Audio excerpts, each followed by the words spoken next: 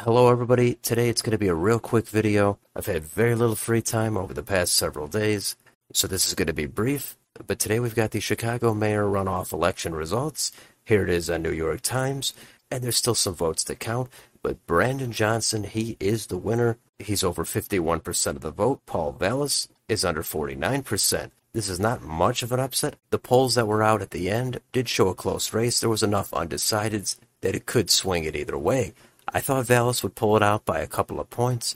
Turns out Johnson ends up winning it. So I would not say this is an upset at all, but I do think more people thought Vallas was going to squeak out a win. So we'll see what happens. Will Brandon Johnson solve all of the city's problems, or will he turn into another Lori Lightfoot? And after a honeymoon period of popularity, he'll have a lot of challengers in 4 years and be voted out. We'll see how it goes. Maybe he's better than people expect.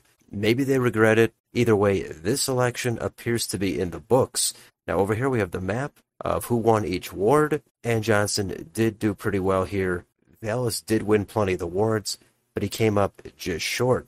So you can hover over all these, take a look at the margins, or you could click here to see the size of the lead. And then here is the list of all the wards and the breakdown for each candidate. So that is Chicago. There were also some other elections yesterday, and the Chicago City Council is on here. I'm not going to go into that, but take a look at that if you're interested. The other big race here was for Wisconsin Supreme Court, and that had Janet Protasiewicz defeating Daniel Kelly. It's about a 10-point margin, so that technically flips the ideological balance on that court from a 4-3 conservative to a 4-3 liberal. So that certainly could have a lot of impacts going forward. I wonder how it would have been if Daniel Kelly had lost in the primary, if Jennifer Dorow, if she had won. She was the high-profile judge from the Christmas parade attack. I would think she would be a little bit more electable.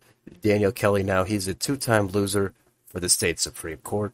And Republicans, they really have no momentum here in Wisconsin. Ron Johnson, he did win re-election in the U.S. Senate. But as far as high-profile wins, Republicans are not really stringing anything together here in Wisconsin. But now that the Democrats have some wins under their belt, the natural thing to expect is a little bit of complacency, and Republicans are going to feel a little bit of urgency. So going into 2024, that's going to be a big deal, and it really is a swing state, but it does seem like the Democrats have a few more wins than the Republicans. And then finally, there are some additional Wisconsin election results here. There was a state Senate election, and this is a close one, but the Republican there is slightly in the lead. But that just goes to show this was a weak night for the Republicans in Wisconsin. Now there's also some ballot questions here, and all three of them passed by overwhelming margins. So feel free to look more into those if you're interested. But that is going to be it for me on this video. I've got to keep it a little bit shorter. Plenty of other things I've got to get to. So let me know in the comments, what do you think about the Chicago mayor's race or these Wisconsin results? Let me know your thoughts down below.